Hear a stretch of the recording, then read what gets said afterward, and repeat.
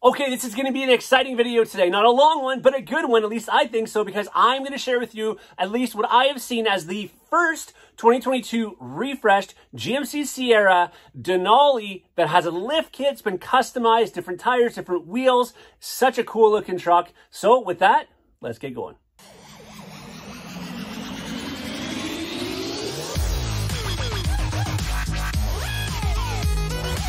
All right, so if you've been following my channel for a little while now, you are probably more than well aware that General Motors, GMC, has come out with a new refreshed version of their 1500 series trucks for the 2022 model year. We have the 2022 Limited, which is like our trucks of the past from 19 to 21. And then we have what we call our 2022 refreshed GMC Sierra with a new front end, new interior, and so on. Actually, a new model as well in the AT4X. And just recently, finally, dealers across the country in the United States and now up into Canada are starting to receive their very first refreshed GMC Sierras. In fact, we should be getting one at our dealership at Prowse Chevrolet here in Sault Ste. Marie very shortly. And it's one that I sold, actually, an AT4 to a YouTube viewer of mine, actually. So very excited that when that video or that truck comes in, I'll definitely be doing a full walk around video on that to show you all the cool things about it. And if I hopefully have another regular 2022 Limited AT4 on the lot at the same time, I'm going to show you a comparison between the new and the old. But regardless of that, today what I want to share with you is some pretty cool video footage that I finally stumbled upon and found of the very first that I've seen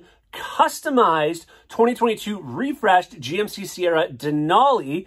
It's got a lift kit on it, different tires, different wheels. I'm really excited to show this to you today. Now, how I stumbled upon this was there was a post on a forum and I saw the picture and I went back to a YouTube channel that is run and it's called thatwide.bowtie. And I want to thank them so much for allowing me to use this video footage for this video to share with you and to show you this truck. Now, this gentleman is working out of a place called Southern Tire. It looks to be in Atlanta, Georgia. And how all this came to play and, you know, watching the video, I want to share you some of the pictures of it, of course, or some of the video of this, of course. But basically what happened was a gentleman who lived in Florida found a Denali at a dealership that had just landed in Texas. I believe it was Dallas. I think that's what they said in the video. Flew to Dallas. Flew all the way, drove the truck from Dallas all the way to Atlanta so these guys who know their stuff could put a lift kit and tires and wheels on it and then drove it back to Florida. Now, all that being said, check out this truck. It looks awesome in the white color. What they basically did from, you know, what they're saying in the video is they put a 6-inch rough country and they're with the magnetic ride control. The wheels are 24 by 12 axe compression wheels, and it's mated with that rubber, which is a 325 45 24 Nitto Terrain Grappler, Nitto Terra Grappler, pardon me.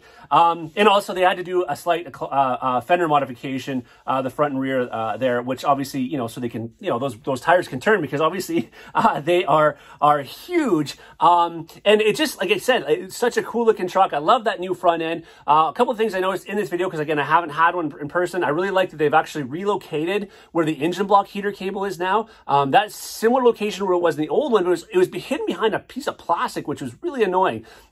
So that's a cool thing. And then they do show a little bit of the inside of the truck, of course, and here as well, you can see some of the trim that the Denali is going to have. Again, I haven't had a Denali in person, so again, thanks so much to thatwide.bowtie for allowing me to use this and show to all you folks out here.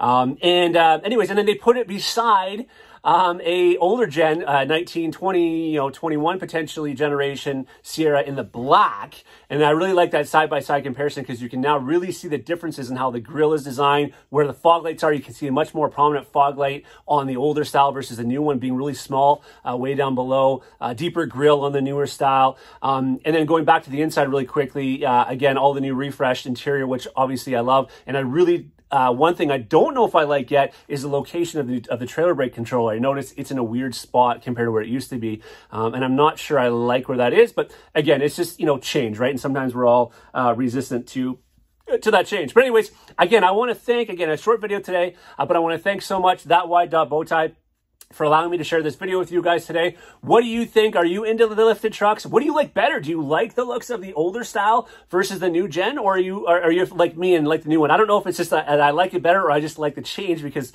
you know, we're finally having a, you know, a newer front end look to it. But regardless, I'm going to be bringing you more videos. I got some exciting stuff coming down the pipe very shortly, so stay tuned for that. And of course, when that AT4 comes in, I'll be sharing that full walk around video with you. But until next time, everybody, thanks so much for watching. Take care.